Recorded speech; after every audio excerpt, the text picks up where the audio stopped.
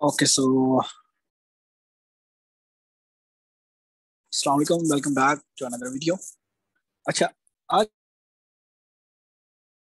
हम डिस्कस करेंगे कि आप किसी सेलर को कांटेक्ट कैसे कर सकते हैं, उससे रब्ता कैसे कर सकते हैं। Today we will learn how you can contact the seller.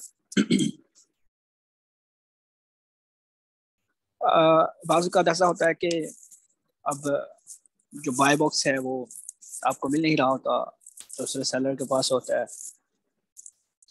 तो उसकी प्राइस भी लो होती है और आप डिलीवरी का इंतजार कर रहे होते हो, रिटर्न का इंतजार कर रहे हो कि कब मेरे पास बाय बॉक्स आए और मेरी सेल हो। ठीक है,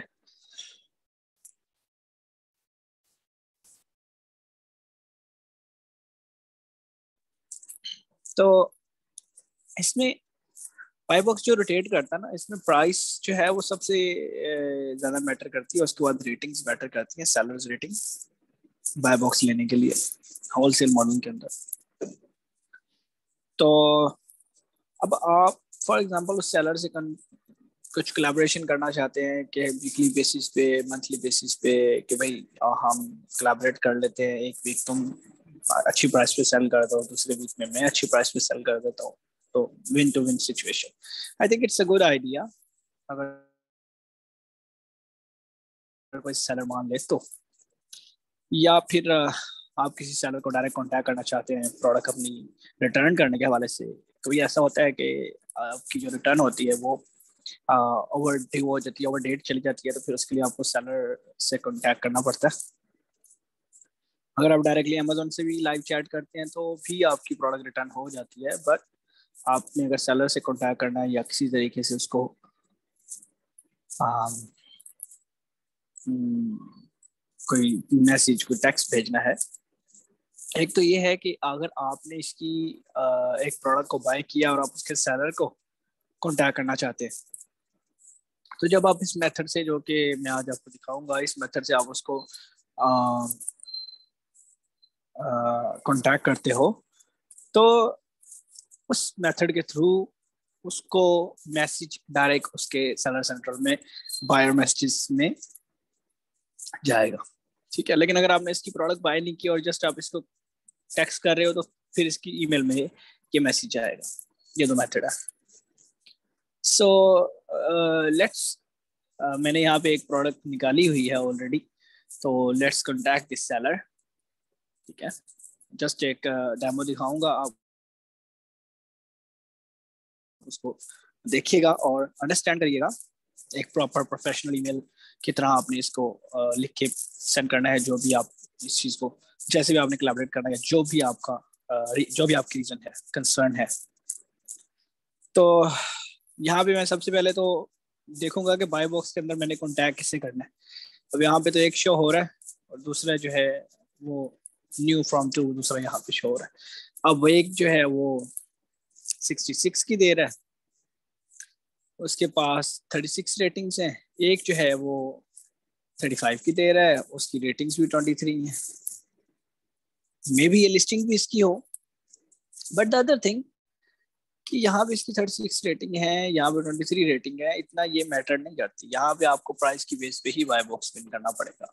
ये 10-12 रेटिंग से आपको इतनी नहीं कर सकते। फॉर एग्जांपल आपकी 10 रेटिंग्स हैं और सामने वाले की 100 रेटिंग्स है, देन आपको उसमें इतनी 2-3 दरम का डिफरेंस डालना पड़ेगा, 4 दरम का डिफरेंस डालना पड़ेगा बाय बॉक्स लेने के लिए। फॉर एग्जांपल इसकी 10 है, नीचे वाले की आपकी यहाँ पे 100 है, तो इस नीचे वाले को 31, 32 31 पे लाके करना पड़ेगा।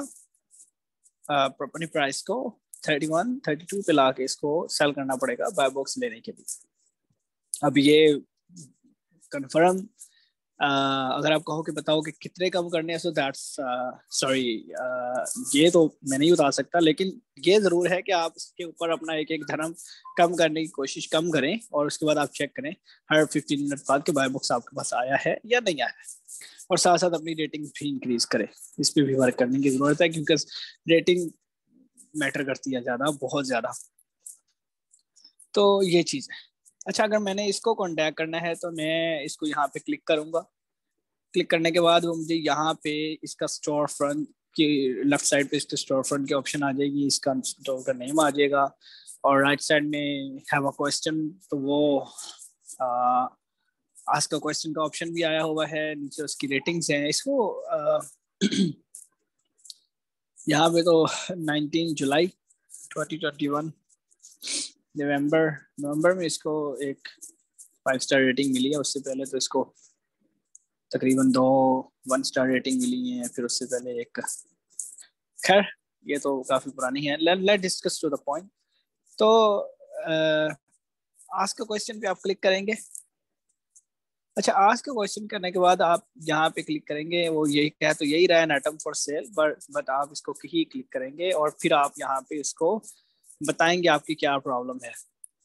आपने प्रोडक्ट डिटेल करनी है, रिटर्न पॉलिसी चेक करनी है, शिपिंग, वारंटी, प्राइसिंग, अब आपकी मर्जी है। मैं तो ऑलवेज अदर पे ही क्लिक करता हूँ और यहाँ पे सिंपली आके उसको ईमेल टाइप करता हूँ,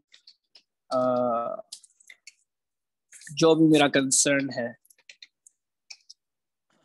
ब्ला ब्ला एक्सवाइजेड, जो भी आपने इसको भेजना है कि like hey there as we are selling the same product and I can see your price is lower than me or my price is higher than you, but we can make some collaboration, we can share BuyBox on weekly basis or monthly basis to make some win to win situation, you make money, I make money, like that।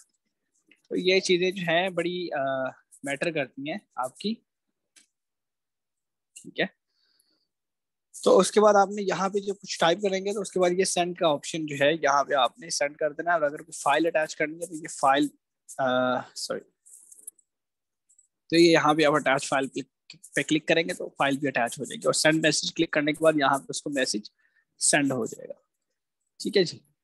सो जब अब ये अगर वो reply, इसको message चला जाएगा, this is 110% sure. लेकिन अगर वो रिप्लाई नहीं कर रहा, that is another different thing. फिर कुछ नहीं हो सकता अगर वो कोलैबोरेशन नहीं करना चाहता। तो इस तरह से आप अपनी प्रोडक्ट के प्रॉब्लम्स भी सॉल्व कर सकते हो, आप सेलर्स की प्रॉब्लम भी सॉल्व कर सकते हो, आप अपनी बायबॉक्स की प्रॉब्लम भी सॉल्व कर सकते हो। This is how it works. I hope it helps. Second, at the end मैं आपको ये कहना चाहूँगा that you can join me 5 days paid workshop, 5 days Amazon paid workshop. और उसके बाद आप उसको ज्वाइन करके अमेज़न सीख सकते हो A to Z, और या आप अपनी पर्सनल कुछ जो भी ऑलरेडी आपको एग्जिस्टिंग प्रॉब्लम्स आ रही हैं वो लेके आ सकते हो, वो सीख सकते हो।